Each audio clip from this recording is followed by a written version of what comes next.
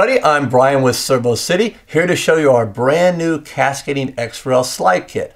Now we've put a lot into this system to make it not only extremely rigid, but very smooth. And let me show you how it works. First, we utilize our mini V-wheels that are supported obviously by ball bearings. As you can see here, as I pull it out and extend it out, they run on either side of the X-Rail. They work extremely well with the X-Rail.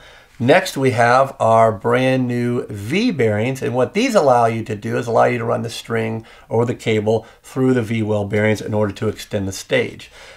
Now, of course, here you can see the bungee cord, which is actually surgical tubing.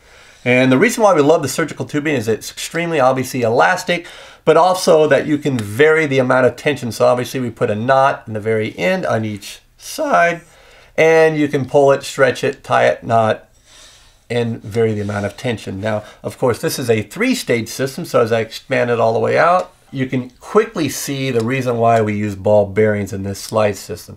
Ball bearings make it extremely rigid, but also obviously very smooth. Now, fully extended, just like this, it'll easily handle 2 pounds on the end. So now let me show you what it can do with various motors attached. So we've got the slide kit connected to a 785 servo now. And let's run it out for you. As you can see, it's very smooth. Now we have it connected to a 785 servo, which we absolutely love because you can get it to run up to 7 rotations depending on your PWM signal that you're sending it. So here you can see, I'll grab it here, very stiff, no slop, can handle a good amount of load out on the end without having any kind of flex.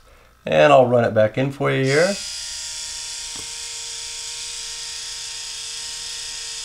And of course, it's easy to mount various components, whether it's a gripper or whether it's some type of hook system out on the end with the Activotics X-Rail. So there you have it. And next I'll show you a motor.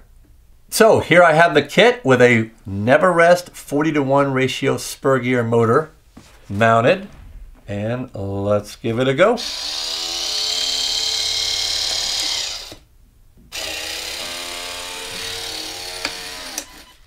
And there you go. If you have any questions, shoot us an email. If you've liked this video, please hit the like button and we'll see you again real soon.